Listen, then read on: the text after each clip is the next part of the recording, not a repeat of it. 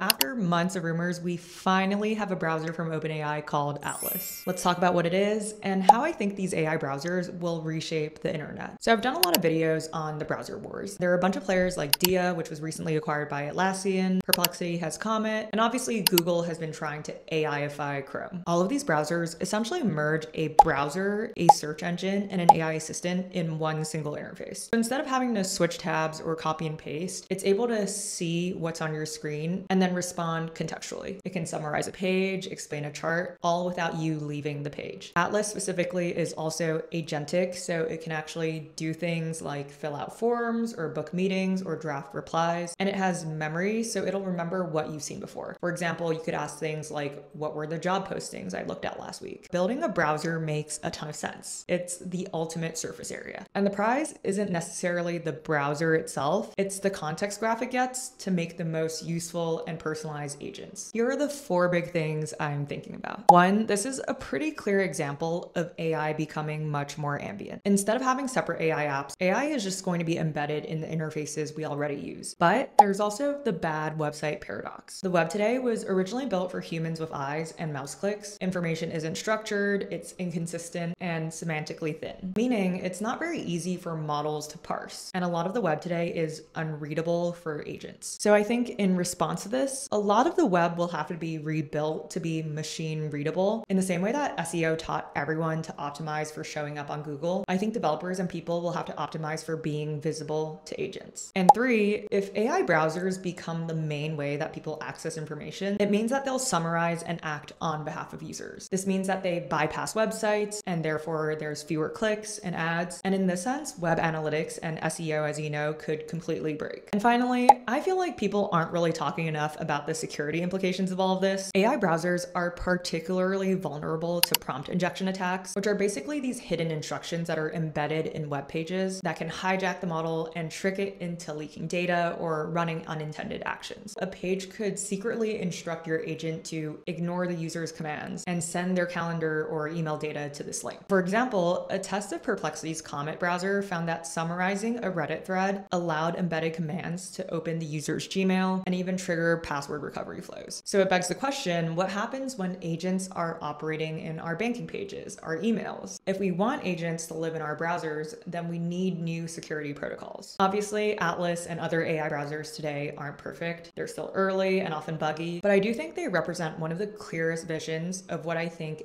AI native interfaces could look like. The big question is, who will actually build this new operating system for the age of intelligence?